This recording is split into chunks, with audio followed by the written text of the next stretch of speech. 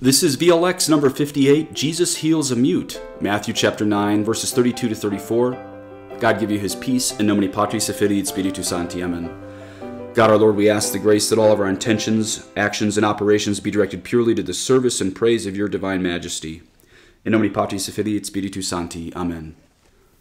As they were going away, behold, a demon-oppressed man who is mute was brought to him.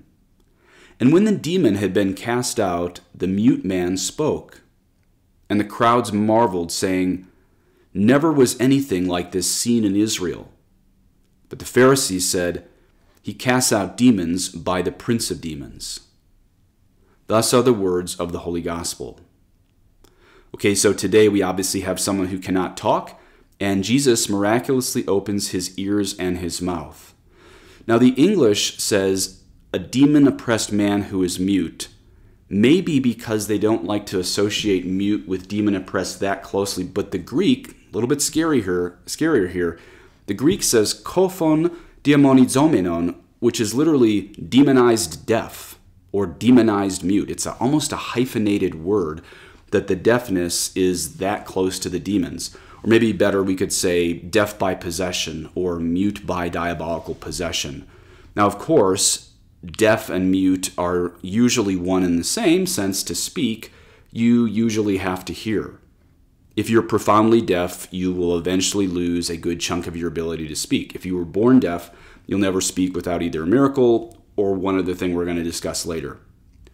But first we have to ask, did all the ancients really think that every deaf person had a demon?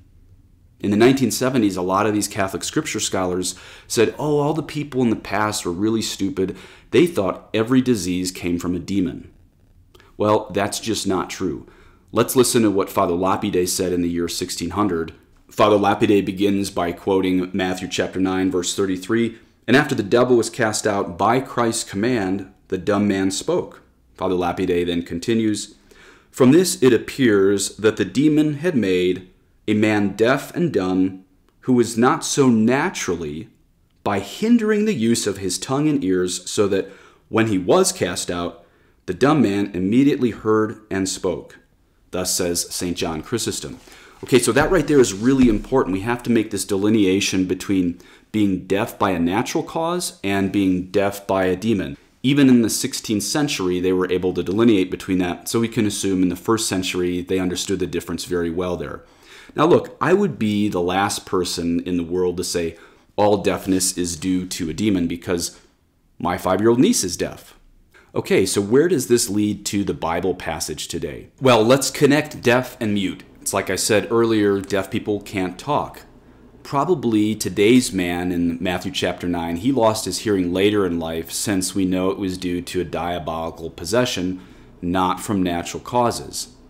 And even though my niece losing her hearing in utero probably had nothing to do with the demon, deafness is usually tantamount to muteness unless you get a miracle like Matthew 9 or a huge surgery like my niece did.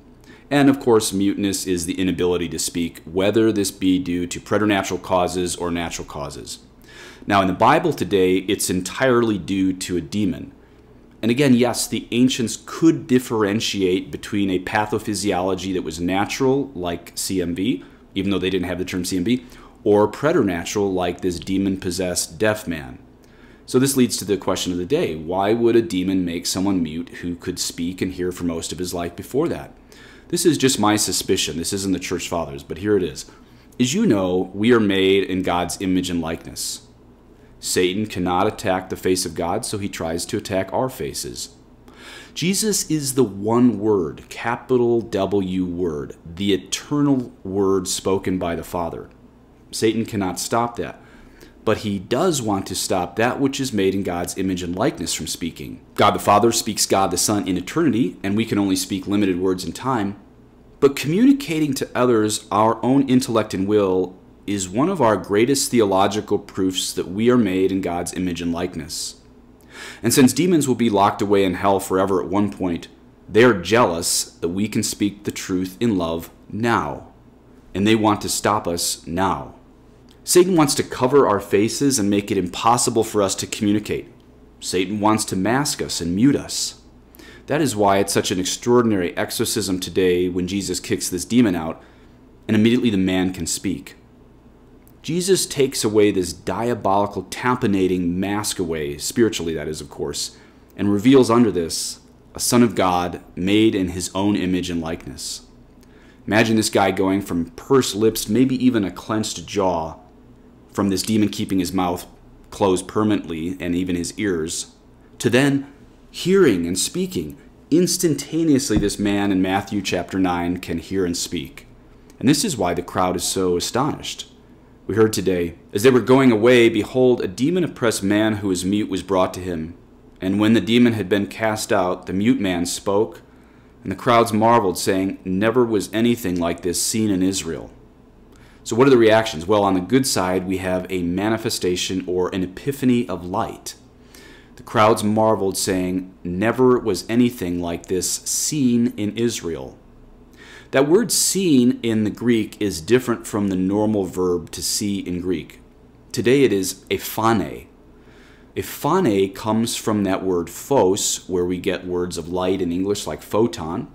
It's also the same root word as epiphany, meaning manifestation.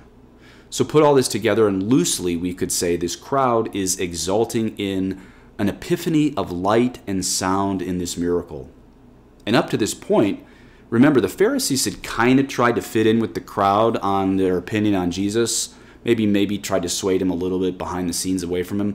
But now, today, they fully reveal their colors on him by executing a total blasphemy against our Lord. They cannot deny the miracle they just saw, so they deny the source of the miracle. You see, they don't want to say it's from God, so get this. They say it came from Satan, this opening of the ears, this opening of his mouth. This reminds me of how certain people today will lie to the point of denying the obvious power of God. Some people will even lie to the point of denying common sense. But today, in lying about Jesus, they reveal themselves to be the sons of Satan, as Christ literally calls them in John's Gospel. So this is truly an epiphany, a manifestation, an unmasking of darkness, an unmasking of the Pharisees. The Pharisees actually do get something right, though. They do understand there is a hierarchy of demons, and they're implying, to put it in juvenile terms, there is a big demon commanding a little demon. They are claiming Jesus commanded this little demon of deafness to leave because he, I can't even really say this on a podcast, God forgive me for repeating such a blasphemy, because he is a big demon, is what they're saying. But really, the Greek here is very personalized. It's referring to real demons, archontiton daimonion, commander of the demons, literally. Let's hear what Father Lapide has to say on this topic. He quotes verse 34, "But the Pharisees said, by the prince of the devils he casteth out devils." The Vulgate has in principem, but the Syrian has by the prince. As among the angels, so also among the devils, some are lower, others higher in rank. The princes, that is, those of the higher orders who fell, were of a nobler nature, for that which was theirs naturally remained in the devils after their fall. Thus, those who fell of the seraphim, the cherubim, and the thrones are princes among those from the lower orders of the dominions, the principalities, and the powers who sank. The latter consequently are princes over those who fell from the inferior order of virtues, archangels, and angels. Thus, even among rebel soldiers, there are standard-bearers, captains, and colonels. For without these, an army cannot be marshaled and governed. Moreover, no republic can exist without order and subordination. Lucifer is the prince of all the devils, as Saint Michael is of all the angels, as I have said in Apocalypse 12, Daniel 12, and Isaiah 14. He means his commentary on that. Note the different dispositions of the Pharisees and the crowds. The crowds, with artless candor, magnify the miracles of Christ as done by a divine person, even the Messiah. But the Pharisees were envious of Christ, considered him unworthy, and said that he was a magician and had a familiar demon, by whose magic art he did these wonderful things, and not by divine power. This was the awful blasphemy which Christ thoroughly refutes in chapter 12, verse 25. But now, courageously and meekly bearing and despising their charges, he proceeds in his course of doing good, and repays and confutes their blasphemies with fresh miracles. Hence, St. John Chrysostom says, After being insulted, the Lord offers favors. Okay, so let's just finish with a couple thoughts on the imaginative way of prayer. Hopefully those doing the imaginative way of prayer can bring everything I've already taught to this. So just a few thoughts. Remember, as I said earlier, picture this deaf mute coming up to Jesus, so taken by this demon that probably his lips are pursed and that jaw might even be clenched. And think of in the history of the saints, St. Catherine of Siena, they would bring in the 13th century to her those people who had demons who even exorcists could not exorcise. Now, St. Catherine of Siena was not allowed to break open the rite, R-I-T-E, to do exorcisms, but just being in her presence was this huge cloud of grace and peace. How much more Jesus Christ himself?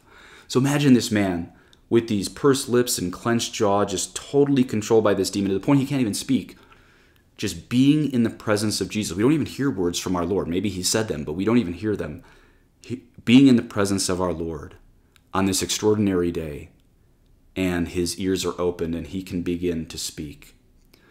Look at the freedom and the liberation as you imagine this in your sight, your sound, maybe hearing him speak for the first time. All of this, what an extraordinary day this was. This freedom and liberation, just being in the presence of Christ when he wills your healing. And so the colloquy, this is one of the important things for St. Ignatius of Loyola, is to ask yourself, what would I say? What would I say to our Lord? And then you say this in prayer. So maybe one of the things I would suggest as you are there is, what does Christ have to open your mouth on speech? Maybe it's to speak kinder to people. Maybe it's to excoriate people that you know into the gospel more. Maybe it's to literally thank God verbally more. Maybe it's to sing his praises, literally sing his praises. That's in the Bible. Maybe it is to speak the Psalms. Maybe it's to whisper the Psalms and pick up the little office of the Blessed Virgin Mary. Ask our Lord how he has to open your mouth to praise, to admonish, to thank, to speak words of healing, to speak words of forgiveness, whatever it is. This is the type of thing you bring to prayer. And perhaps times in the past in the imaginative way of prayer, maybe I've made it too much like these are just complaining times or maybe petitionary times. Let's see what the old school way of this was. This is Father Peter, who wrote that book on Teresa of Avila. He suggests that our colloquy, that our conversation in the Carmelite manner goes like this.